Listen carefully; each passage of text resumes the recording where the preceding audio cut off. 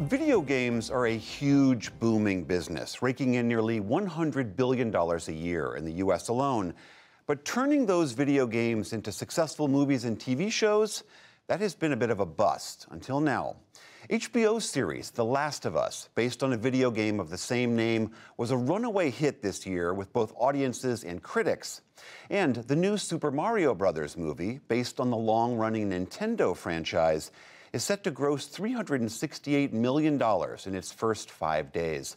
So what has changed? Geoff Keighley is a longtime gaming reporter and creator and host of the wildly popular The Game Awards. Geoff Keighley, thanks so much for being here. How do you explain this transition? Because I think it's safe to admit that most adaptations of video games into the visual arts has not been all that smooth or successful so far. Why do you think that this is changing now? Yeah, you're absolutely right.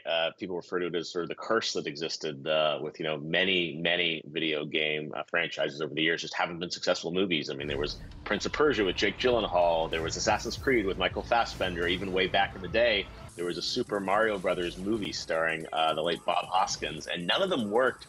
In part because I think they weren't authentic to the game. What we're seeing now is that the game creators are getting involved with Hollywood. They're helping writing and directing and creating these worlds, which I think creates an authenticity for the game fans, but also creates a very rich, detailed world for folks that may not even have played the games. Do you think it is also because Hollywood producers are always desperate for good, compelling stories, and a successful video game franchise in some ways proves that point, that this draws people in, this storyline is compelling, and thus it might make the transition? Right. I think that was the old view, is that, hey, this game was incredibly popular, so it has a built-in fan base of, X million people have played the game. For a long time, it was sort of like it was a license slap that Hollywood producers were doing because they saw these successful games. And then ultimately, they didn't really work out because they weren't great movies. I mean, there was one, I think, the game Doom, Dwayne Johnson starred in, and it was really just an action movie with Dwayne Johnson that happened to be called Doom because they thought that would bring more people into theaters. And I think now we are really in this renaissance of video game adaptations. I think in the next 3 or 4 years, I think video games are going to be as popular as superhero franchises. Really? Wow, that's an incredible prediction. I mean, The Last of Us in particular seemingly achieved a ton of success with an audience like myself who had no idea it was even connected to a game. And again, I think that speaks to, and I wonder if you think the same, that this speaks to just very strong characters, a very compelling story, and thus it's a natural.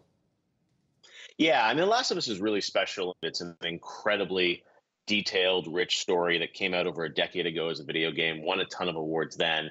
And I credit Craig Mazin, the creator of the Last of Us series, alongside Neil Druckmann, the creator of the game. They teamed up together. Craig did Chernobyl at HBO, and HBO was kind of looking for the next show from him. He was a big fan of The Last of Us and said, I want to figure out how to adapt this in an authentic way to HBO, and actually partnering with the game creator. But there are scenes in that show that are direct dialogue lifts from the video game. So they're moments, and if you haven't played the game, you might not know this, but it's like the moment with the giraffe or other things like that. Those are like iconic, seminal moments of the video game they really captured in the show, but they also built it, to your point, in a way that appeals to many people that have never played the video game because it's a great story at the end of the day. I mean, on the flip side of that, then how do you explain the success of Super Mario Brothers? Because that, unlike The Last of Us, doesn't necessarily have such obvious human characters, doesn't have an obvious built-in plot line. There's no offense to the brothers, but how do you explain that success?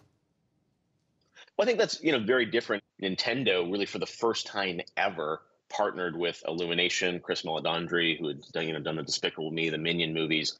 And Shigeru Miyamoto, the creator of Mario, actually worked with them to build out this world. So what I think is so great about that movie is that it looks so beautiful and it's so rich. And, for anyone that's played a Super Mario Brothers game, at some point in their life, you probably have, everyone has, just the fact that this is on the big screen as a movie, an animated movie, I think is just incredibly novel. It's a fun movie. It's got, a great voice cast, and it just looks beautiful. So I think that's the thing, is it really looks like the video games, which is incredibly special. We're talking here about video games moving into movies and television shows.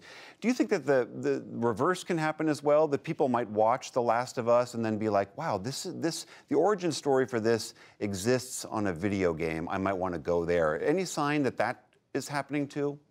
Yeah, there have been, huge success stories in that regard over the past few years. The first game that really did that was a game called The Witcher, which was a Netflix series. And that holiday season, when the first season of The Witcher came out, the video game sold millions of copies, and the game had been out for 4 or 5 years. And this year with The Last of Us, that's been at the top of the sales charts on Amazon for a game that came out 10 years ago because people are rediscovering it. So that's part of the benefit to the game companies, is that when these adaptations are done well, it actually drives more awareness and sales of the original game.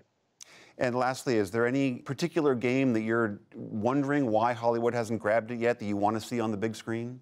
Yeah, there are a bunch. The one I'm really excited about is a game called BioShock. And that's just another, like The Last of Us, is a really amazing intellectual story with incredible characters. So yeah, pretty much everything that is a good video game story is up for adaptation now. I think in many ways, like anything, there are probably going to be too many of these things made, and not all of them are going to work. But I definitely think the curse is broken, and the fact that this year the biggest movie of the year and the biggest series of the year so far are both based on video games is pretty incredible.